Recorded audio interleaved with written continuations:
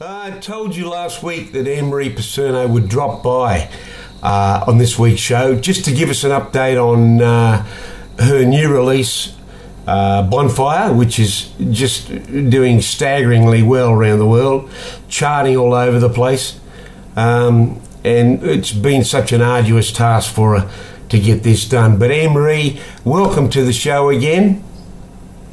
Thank you, Paul, and thank you, Hamilton Radio and all the affiliates for airing the Paul Mac Super Indie Show. Absolutely. But also for the Bonfire success. Now, we played it on the show early on, but every station around the world has picked it up. How good is that one?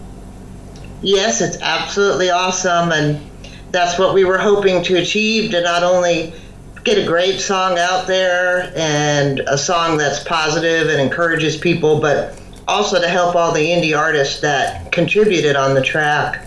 Yeah, sure. Look, it's a great song.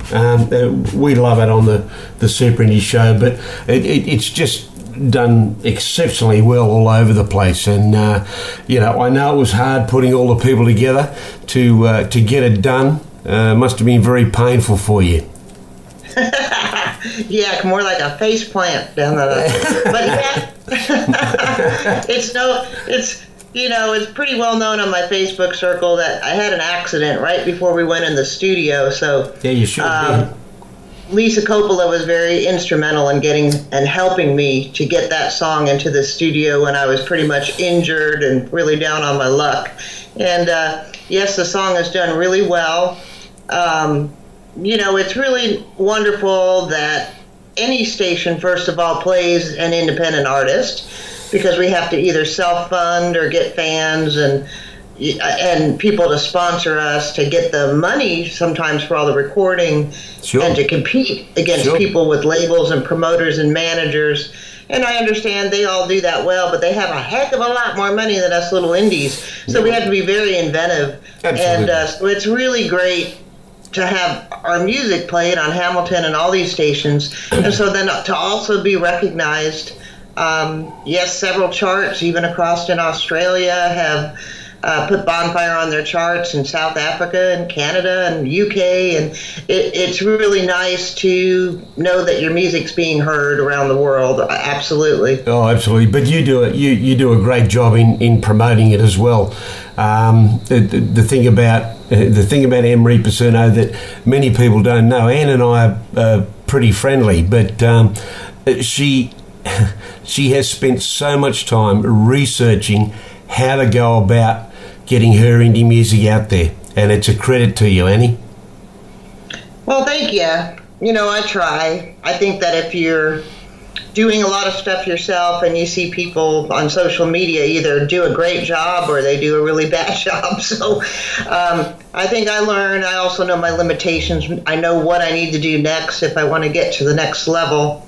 So I always believe that you should never think that you're too old or too established or at a certain level to not improve not only your craft but your music, your singing. I'm always trying to learn something new and get better at what I do. Yeah, for sure. Well, you're very good at it, and I must admit that there are people out there who do it quite poorly, but you are at the opposite end of the scale, so well done.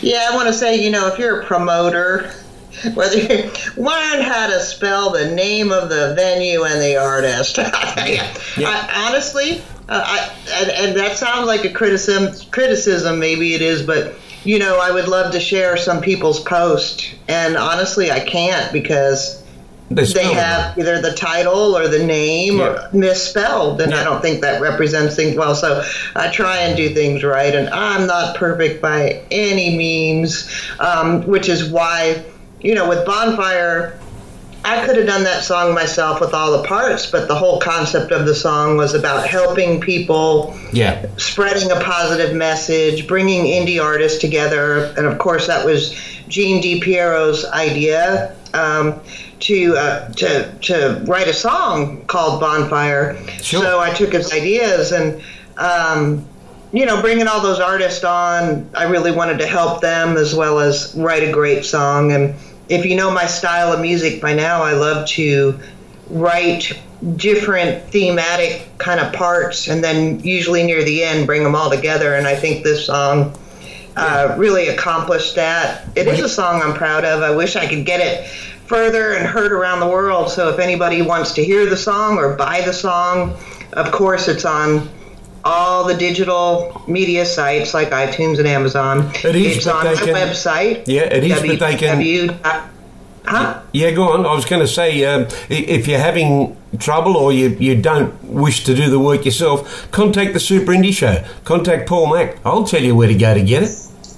Oh, awesome. Yeah, ANNEMARIEPICERNO.com, and also Reverb Nation /amplified sound. The best thing you can do is just Google my name. And I've got a cat on here, too. I guess she wants to say hi to you, Paul. G'day. She just jumped on my laptop. That's why. Everybody's heard about Paul Mack. Oh, God. Yeah, all bad, I bet. Yep. Yeah, he tends to play up a little bit.